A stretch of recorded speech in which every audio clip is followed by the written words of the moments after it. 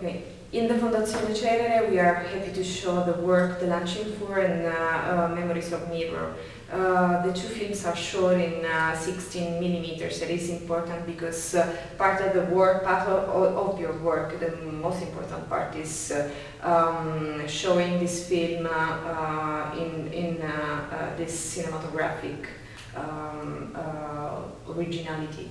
So why you use 16 millimeters, and which is your idea in these two works in this space, because the works are installed as a cinematographic perspective. I like to use 16 millimeter to kind of achieve an archival look and play with this idea of staged histories and with this ambiguity of fiction or of history or of fictionalized history. And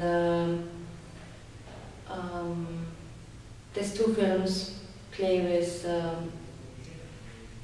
icons from the early 20th centuries, and I restage in one of them Mary Oppenheim, Josephine Baker and Dorma in a meeting when they're older, and the other one is a restaged performance of the dance pioneer Mary Wigman.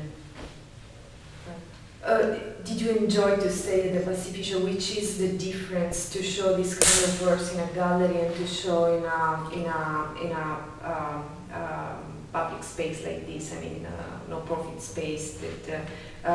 Which is your relationship with the architecture? And how? I think we chose together to show two films, which is perfect for the place, and for me it doesn't make so much difference. I'm always happy if I have the opportunity to show the work in a way as I want to install it, which means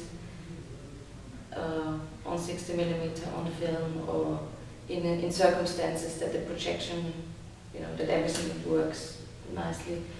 And especially in the second room, it's very nice because it's it's a long space and it has a very a feeling of a cinema with this projector in the room, so it's beautifully installed. Yeah. And you spent 3 months in Rome. Which is your idea of Rome? I mean, which kind of perspective do you have from the city? And there is something that is coming up from these experiences.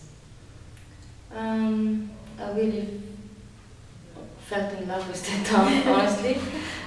It has a very, very rich history, and I did spend a lot of time to just walk around and discover the city and look at all the archaeological sites. And I mean, there's too much to see in 3 months, but I will use parts of it in my work, and already did use a little bit. And I think it's a place where I will always come back, or maybe reuse in future. Yeah, because history and time and yeah, there's lots of layers of the way architecturally all these different times you can see in one place. So it's very unique. Thank you so much for being here and for staying in Rome and for enjoying food. I do enjoy food. Thank you.